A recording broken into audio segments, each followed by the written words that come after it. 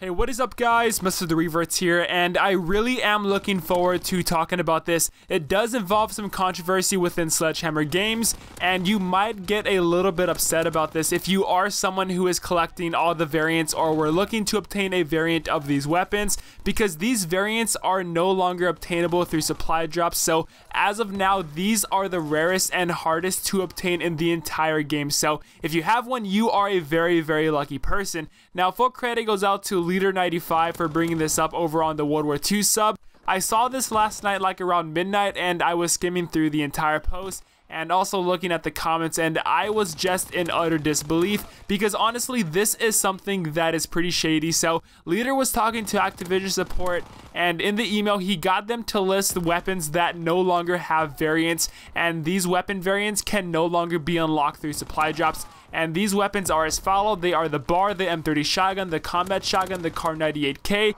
the M1928, the Lewis, and the Bren. So again, if you have any one of these variants, then you are a very lucky person. Now, if you check out the variant page under the section where the weapons are listed, you're gonna notice that the text on the right below the credits and COD points section is completely different. So instead of saying unlock weapon variants by opening supply drops and completing collections, it now says unlock weapon variants by completing orders, besieging division, and reaching new social ranks. But the reason why this is shady is because nobody knew about this. Sledgehammer did not disclose to us that we cannot open these weapons through supply drops. Instead, they can only be unlocked through one or more of these methods I just listed. However, yeah, their actions is kind of justified because it's right there in text, but I mean, I didn't notice that it was altered. I looked back in the previous patch notes, I didn't see anything about this either. I think it's nice though that we can get these variants externally. However, if you are someone who recently or was going to buy COD points in order to get one or more of these variants, I'm sorry to inform you, but it's completely impossible.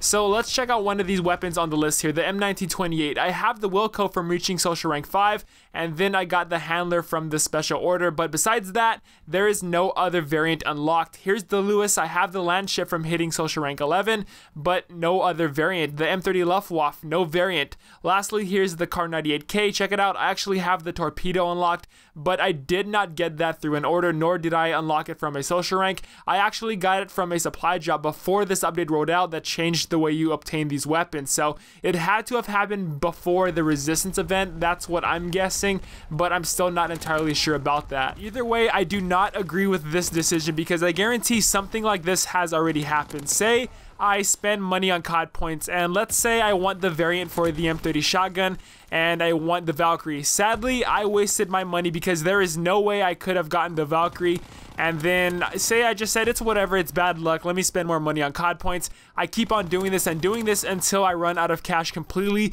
but then the next paycheck I try again and still nothing. I do not agree with that because it's taking advantage of someone. I really do feel that this information should have been publicized over on Twitter or at least in a Reddit post, and people were saying, oh, let's sue Sledgehammer Games. Well, sadly, I don't think that's going to be able to happen because it's right there in text. There is nothing listed about unlocking this variant through a supply drop. Another example, this guy on the Call of Duty forum spent over $800 to try and get a BAR variant. Sadly, he was not aware that they are not obtainable through supply drops. And yeah, like I said, this is pretty shady, honestly, but I just wanted to bring you guys this video to your attention in case you did not know, because I didn't, and I think this needs to have more attention. Now guys, lastly, there is a brand new division that was leaked out called Scout. I'm gonna post all the information down below. Credit goes out to Trex over on Reddit for finding this. I have no clue what this division may bring to your class. When I think of the name Scout though, I think of something that may pertain to snipers, but we already have a division for snipers. So yeah, you got me there. Maybe it could add suppressors on the rifles finally, but I really got no clue. There are placeholder images from the Airborne division though, but then I was thinking maybe it's a possibility that the Airborne division could have been originally called Scout, but then later changed the